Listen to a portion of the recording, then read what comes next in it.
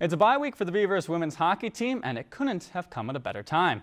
After getting swept last week, the Beavers sit at 0-4 for the first time since 1998.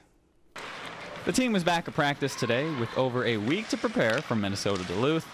It's a long time to sit on their winless record, but at the same time it gives them a break to focus on their own game and improve on some of their early season weaknesses. Sitting here now, now it's an opportunity to kind of hit the reset button, and it'll be kind of nice to work on some really specific things here this week prior to a game week going into Duluth. So, we're going to take advantage of the bye week and keep working on getting better. Bye weeks are obviously nice to give your body a break, but right now I think after getting swept twice, we definitely want to play and win a couple games here, but we obviously have a lot of things to work on, so I think this would be a good time to do that. Biggest area needing improvement right now is on the back end, as they've allowed 18 goals in their first 4 games.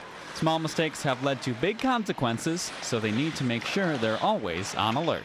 You have a couple breakdowns in a game like these past couple weekends here, and it's cost us. No matter what kind of a team we're playing, there's a lot of great teams out there, and they're going to make us pay for it. So just focusing on the little things, communicating, and blocking shots and playing Beaver hockey is what we do best. So just kind of focusing on those things, and hopefully that'll help us in the end. It's a lot of little things, it's positional things.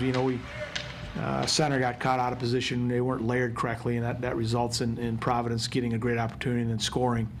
So it's little things like that we just got to continue to work on, and so we'll take full advantage this week to do just that.